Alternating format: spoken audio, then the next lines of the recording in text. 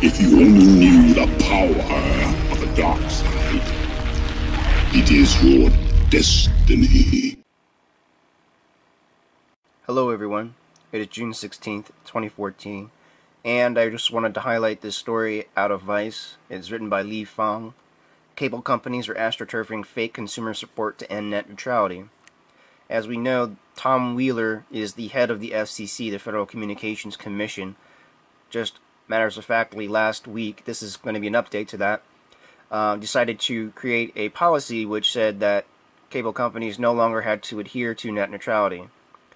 And consumer advocates everywhere are demanding that the FCC continue down its current path of shelving net neutrality and allowing a two-tiered internet. That is, if the cable company created front groups and other industry-funded organizations are to be believed. The controversy at the moment rests on the legal distinction that a federal lawsuit filed by Verizon has forced the FCC into a corner, creating a standard in which effective net neutrality rules, which ensure internet traffic is treated equally, can only be reached according to the most analysts. By classifying the internet as a common carrier, in other words, a public utility such as a distinction, it would allow the FCC to demand that the internet service providers like Comcast or Verizon not be allowed to create internet slow lanes and fast lanes. So, to the surprise of probably no one, ISPs are enraged at the prospect of being classified as a utility and are fighting back. But the attacks are not fully transparent. Many of the organizations protesting a move toward classifying ISP as a utility, which is on the only likely option for enacting net neutrality, and they are funded by the ISP lobbies. And I'm going to skip down here. A disclosure obtained by Vice from the National Cable Telecom Association, a trade group of ISPs, show that the bulk of Broadband America's recent $3.5 million budget are funded through the $2 million donation from NCTA last month. Broadband for America wrote that a letter to the FCC bluntly demanding that the agency categorically reject any effort towards designating broadband as a public utility. It wasn't signed by any of the internet consumer advocates, as the Sununu Ford letter suggests. The signatures on the letter reads like a who's who of ISP industries. AT&T's Randall Stevenson, Cox Communications' Patrick Esser, NCTA President and former FCC Commissioner Michael Powell, and Verizon's Lowell McAdam, and Comcast's Brian Roberts. Notably, Broadband America's most recent tax filing shows that it retained the DCI Group, an infamous lobbying firm that specializes in creating fake citizen groups on behalf of corporate campaigns.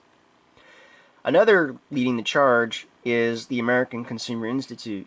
The organization recently filed a letter with the FCC opposing reclassification and argues that the ISP should be left alone. And it's a quote here, "The fact that the broadband market is competitive and becoming more so," wrote ACI, which claims that consumers currently enjoy increased choice. In January, ACI called Verizon lawsuit that struck down the original FCC net neutrality guidelines a victory for consumers. And they haven't really gone over the substance of this. And I'll skip down here. Leaked documents from the Heartland Institute, a conservative think tank famous for shilling on behalf of corporate donors, shows major funds from Comcast, AT&T, and Time Warner. The push for reclassifying broadband as a utility may be an uphill battle. As Vice first reported, the FCC is led by the former cable industry lobbyist, Tom Wheeler, and his chief staffs of almost all former Comcast attorneys. Several of the FCC staffers previously lobbied the agencies against net neutrality in the past. So by beginning to mobilize around the issue, advocacy organizations focused on promoting free and fair internet, including Free Press, Color of Change, and the National Hispanic Media Coalition, Demand Progress, and others. They are demanding an FCC comment period, and you still have time to comment. What they are effectively doing is shrinking down the number of people competing in this market by making lanes slower so that if you were to get on YouTube, if you got on Netflix, if you got on Google or Hulu or something to that nature, and it's controlled, most of these pipes are controlled by Comcast, they could slow down those pipes so that whatever you're downloading at that time, pretty much slow to the point where you can't enjoy the content that you want to see that is readily available in that type of speed. I think once certain things are deliverable in a reasonable fashion, these battles will go away. But right now, they are using it as a weapon against activist groups. And I think that is egregious.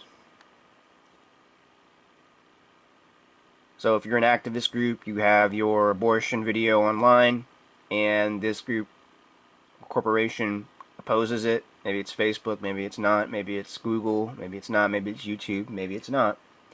And Comcast doesn't like it, or some other group doesn't like it, they could slow your website to a crawl and or your video. And or block the ISPs being downloaded for whatever content is on that website. So I just want everybody to be aware of it. And just giving you guys an update.